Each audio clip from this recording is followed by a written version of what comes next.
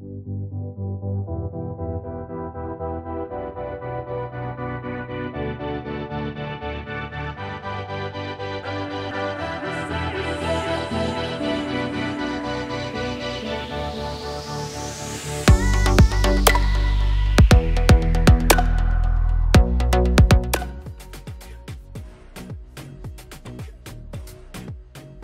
everybody, I'm Edoardo Ulivelli, writer and director born and raised in Florence, Italy.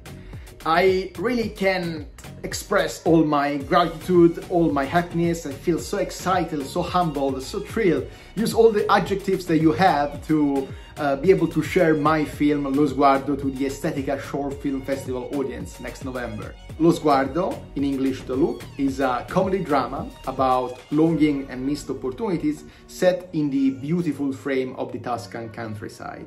With this film, I really wanted to transport the audience into a world where reality and dream come together, generating the question, what if? Here, the unspoken is much more important than what is said, and the different gates of the characters can take on different meanings depending on who is watching. This is a story inspired by my own regrets, and I think that self-irony emerges like the only antidote to loneliness, or at least the kind of loneliness that I experience a lot in my time. I really think that this goal has to go also to my incredible cast and crew, who did an outstanding job during such a difficult time like the one we went through, and I really hope that I can make them proud with this projection.